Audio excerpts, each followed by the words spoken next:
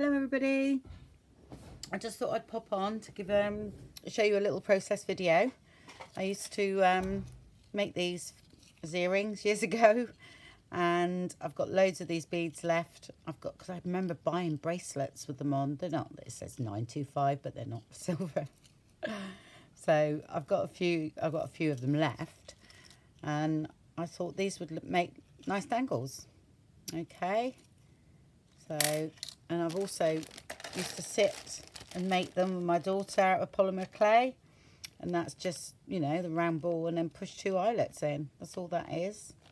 So I've got quite a few of those left.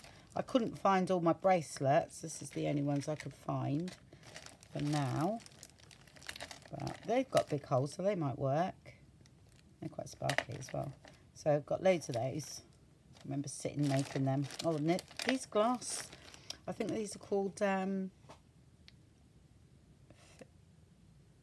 Philly something. Oh gosh, that's awful. I think originated from Italy, but then of course the Chinese got hold of them. But they're glass beads, and they've got little flowers inside. You can see, they're beautiful actually. Excuse my nails. There we go. So they're really lovely, really pretty. You can pick them up quite cheaply. Another one. Oh, sorry. There we go. Oh, my nails. That's terrible. Sorry, I've been tea staining this morning, and my nails don't grow because I've got an underactive thyroid, and they just break off and they all split, and oh, it's just horrible. But I must start putting some hand cream on my hands, I think, because it's all, I'm getting all chaps now as well. So never mind. If you don't like bad hands, please don't watch this video, because I've tried false nails. I can't work in them, and I just can't bear to sit there and have them done anyway. So you'll have to excuse me. Sorry. Anyway, so I thought we'd get on with this, and we do these. Right, I'm just going to measure. Sorry, measure the width, because these beads are usually quite standard when you buy them, and they're quite tight, this fit. Oh gosh. All right, let's have a look. That's 9mm. So 10mm jump rings would be most probably a little bit better, okay? Because you need them to go through that bit there. Okay, that's the 9mm ones. All right, and then I'll drop down in size, whatever you got really for the rest. It doesn't matter. Okay, but you need at least that. Some fit better than others. Some's a little bit smugged, I noticed. All right. And somebody asked what make of these I use. These are the best I've ever owned, I will say. And they've got Dazzle It on it. Right, hold on a minute. See if I can show you. There we go. They are very, very springy. Okay, these are the cheaper makes. I never had a pair of these like that, because I had about 4 pairs of these, but that's about my best pair of that, and that's the cheap one. But I like this. The length of this is easier, because I've got a pair and it's a bit shorter, and I don't like them. So that's okay. But these sprung ones are far better. Really, it's lovely, and those are so small as well.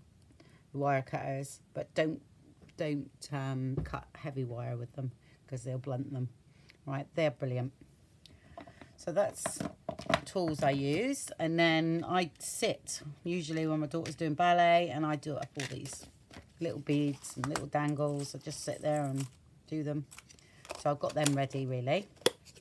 Oh, I've got some buttons here, because I'm going to do some. I haven't done them yet, so after I've done this little video, I'm going to have a go at this button thing, because I used to use buttons in jewelry as well, and then I will show you what I've done after I've tried them out.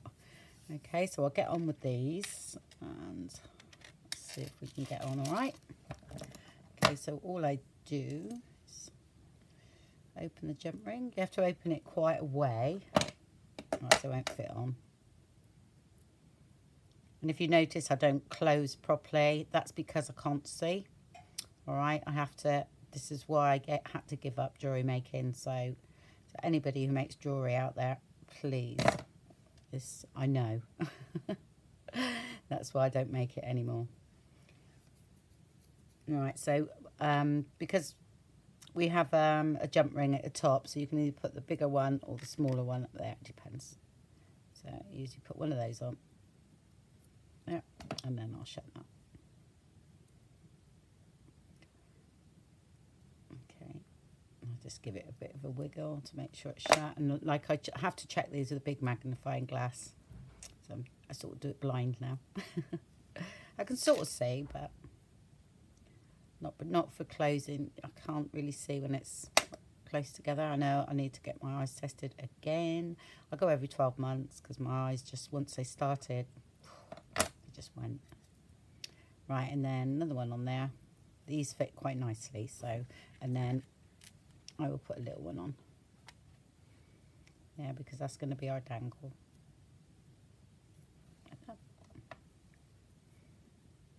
I've got so many of these beads somewhere though, but I can't find them. Let's see. Okay. Must make sure they're shut though, because everything falls off if you don't. Right, and this is the little one. These are quite thick actually, but they'll be all right. And then I'll get hold of that.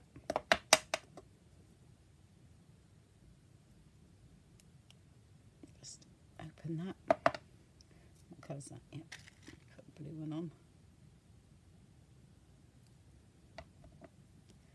And then shut it towards you. Always open away and then shut forward. Just get into a bit of a routine with that. I mean, if you want to open it first towards you and then always go the same way back, if you know what I mean. Don't wiggle two sides, just one side. Like I say, I have to check mine after the magnifying glass. There we go. So that's that.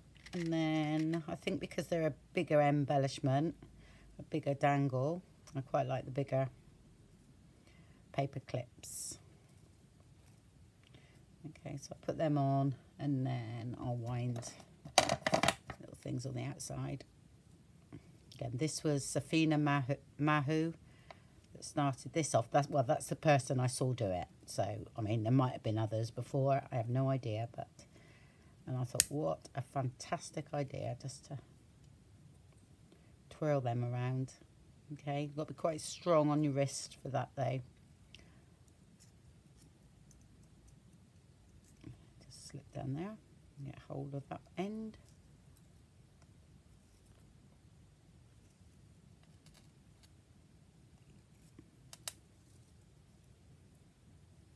I hope you can see all right. I'll do another one anyway and try and go.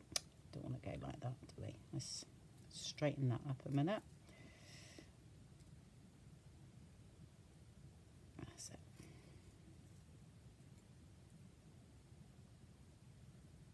I hope you can see. All right, just get hold of it and then just use your wrist. And I'm bending the whole thing. Never mind. Trying to do it away from me. I can't see.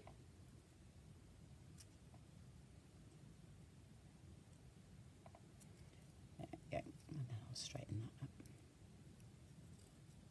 There's a bit of a weakness there, I think. Well, that was a good start, wasn't it? Here we go. But I don't worry about it. There we go. Another one there. And then I put them on cards. I usually dangle them around by me so I can see them because I like to see them. And then because it's on the card there, I can give that a bit of a bend to straighten it. Okay, so I've got it there. So it becomes nice and tight again. Okay, I'll do another one anyway. There we go. I think they look quite sweet. Just trying to, I love dangles and things like that, so it was quite nice because I used to make jewellery. It's I actually find it, you know, fairly easier if I could see. Right, let's do another one. Okay,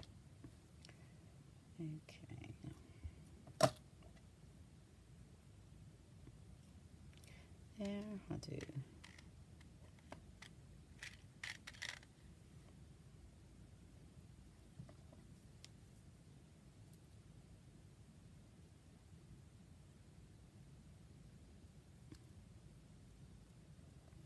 one's cracked, I think. Yeah, I'm not going to use that one because it's cracked, okay? So let's chuck that one away. Just seen a crack line in it.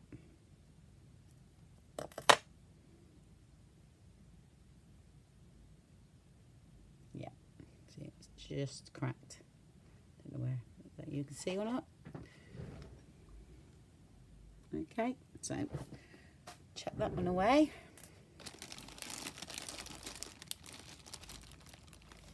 So what we'll do,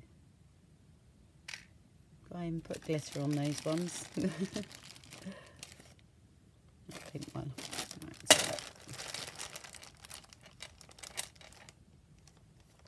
I'll do the glass one because I haven't done any of those yet, so hopefully the beads will fit on okay.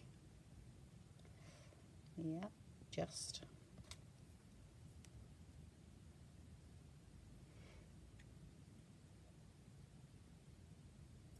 Okay, put the jump ring on and then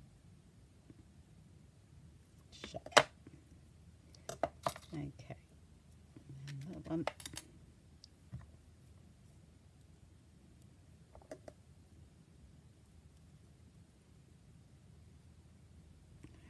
Away from you, quite far for these. Put the jump ring on, and then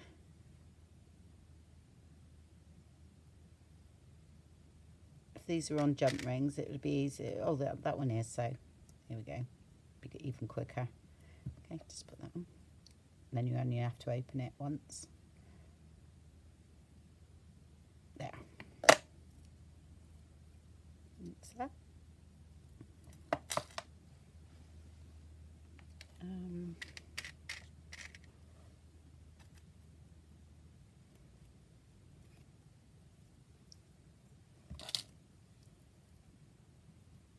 Okay. And easy. Just slip that down so I can get hold of it. Okay, and twist.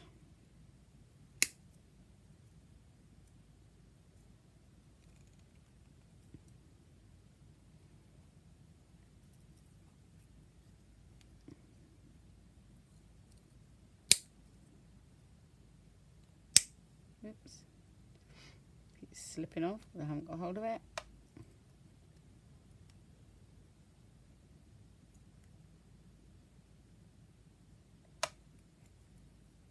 Yeah. Put them in there. And here you have it. Okay. I think they look lovely. Yeah, because I'm sort of working towards the boho. It's not my forte, boho or shabby chic, but I'm going to challenge myself in the new year. Okay, so bear with me with that one. Right, I'll be back in a minute when I've had a little go at the button ones I'm thinking of. Okay. Right, so I'll show you how to do this one. That's what I had, I used to do again years ago. And I think things like this are still available. There's people out there still doing them. So here we go. I don't twirl the edges of the small paper clips because there's just not quite enough, and they look a bit odd to me. So anyway, I found one with 2 holes. I haven't got many of these. These are one of the shell beads, which are really nice, which you can get hold of them. I like those because they actually really do look quite vintage, which is nice. So I shall do that one. I will do a silver because I've got the right. Okay, I don't think you need the big ones on this. No, you don't. If I remember rightly. Let's have a look. Oh, 7 mil. 5, 6, 7. That's 7 mil, those ones. Okay. So again, same sort of thing. Open it out. Let's have a look. I'll show you a bit closer. Like that. Quite a way with these, because you have to get in there, and then oh, they might be a bit thick actually for those holes. I haven't tested these, so let's have a look. No, it needs to be opened just a bit more. See what I mean? If it's not open enough, it won't go on. So I think I mumbled then, sorry. Yeah, here we go. All right. Oh, let's focus in. There we go. Right, what's next? Jump ring. Just put one of these on. That's for the top. Okay. And I'm going to shut that now.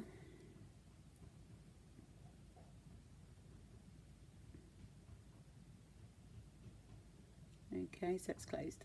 All right. And then do that exactly the same on the other side. Just open the jump ring first.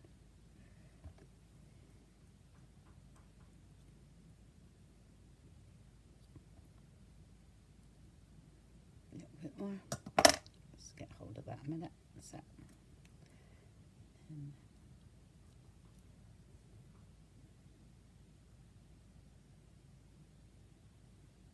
right, so I'm going to have to, I think that hole's a little bit smaller. Whoops. Right. There we go. Actually, I better hold in with the wider ones. Got more area to hold there. And let's put something on. Jump ring first. So look.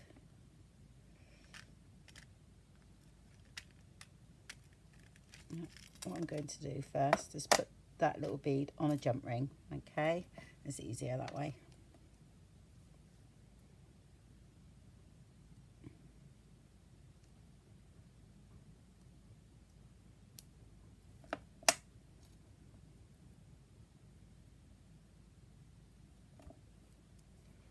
Go along and do a load of these and put them on jump rings already.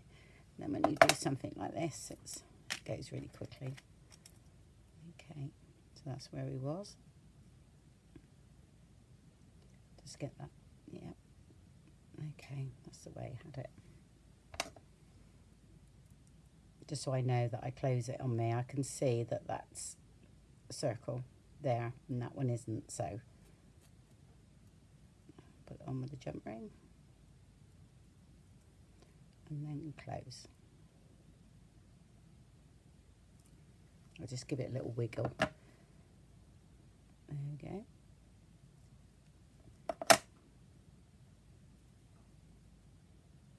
Like that, and then on with a paper clip. Oh, crafty Arena only knew what she started. Yeah. Oh, I do miss her on YouTube. Right, so here we go. That's it. And that's that one. Right, let's see if we can come up with another one. And that's the other one I've done.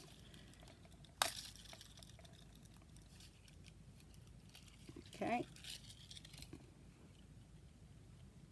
There we go.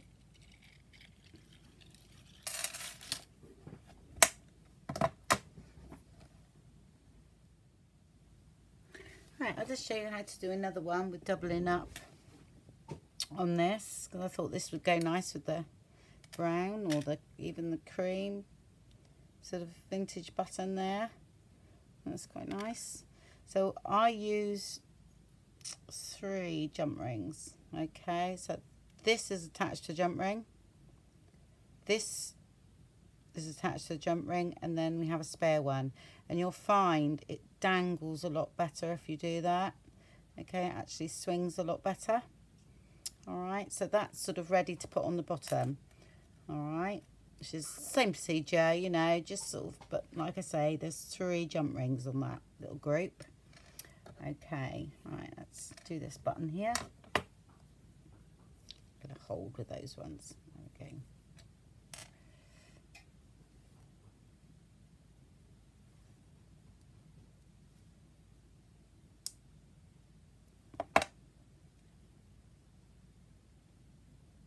Quite a thick button, this one. It's all right once it's on. Okay, and I'll just do the top jump ring, which attaches to a paper clip. I'll do that first.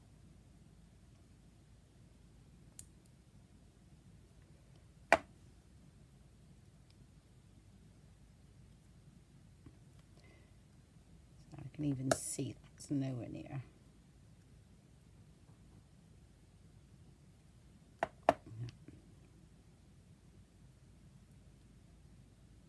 Let's give it a squash with this one. If we can, it's a little bit soft, that metal, I think.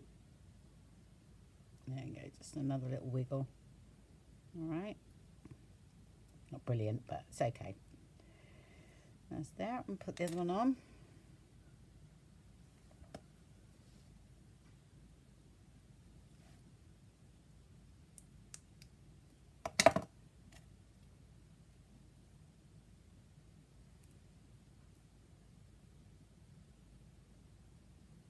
Not quite open enough.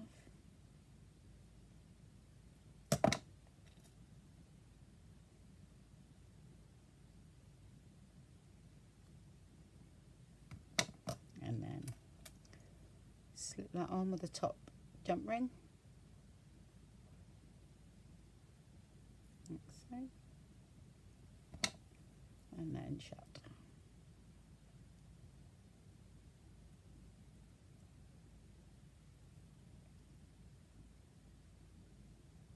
Just going to wiggle it until it's a bit closer, because that was miles away. There we go.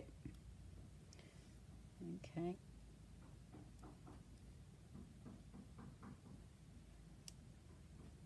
There we go.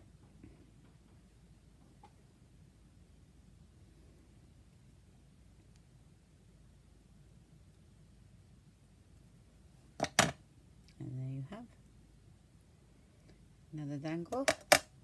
And I would put them on rusted paper clips, but I'll just put one on for now. I would rest these.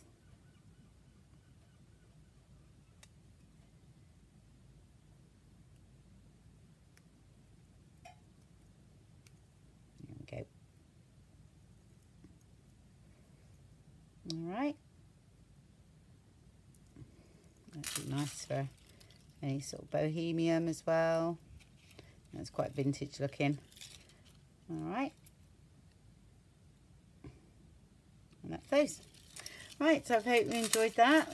Hopefully I'll come up with some other different things to do with using up some of my jewellery stash and buttons. I'm not joking. I've got the biggest tub of buttons that you've ever seen in your life. I collected them for years, but it's right at the back of my underneath my worktop, and I just thought, no, I'll just use these for now, because I can't face getting everything out to get to my buttons.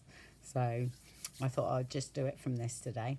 Anyway, I hope you enjoyed it, and nice to be back doing bits and pieces.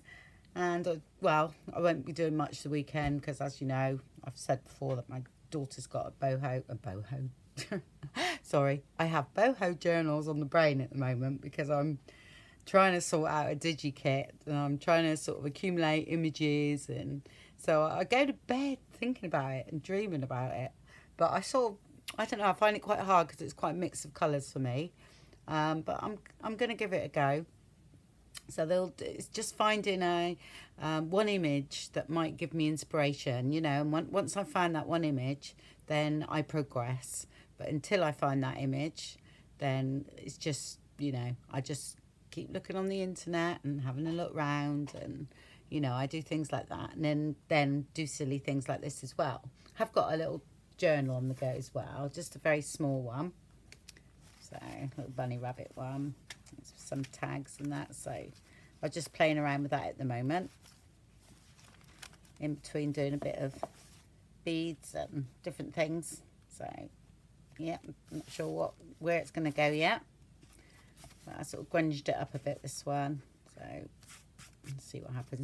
Not finished yet on the front or anything, but I just thought I would give you a little peek.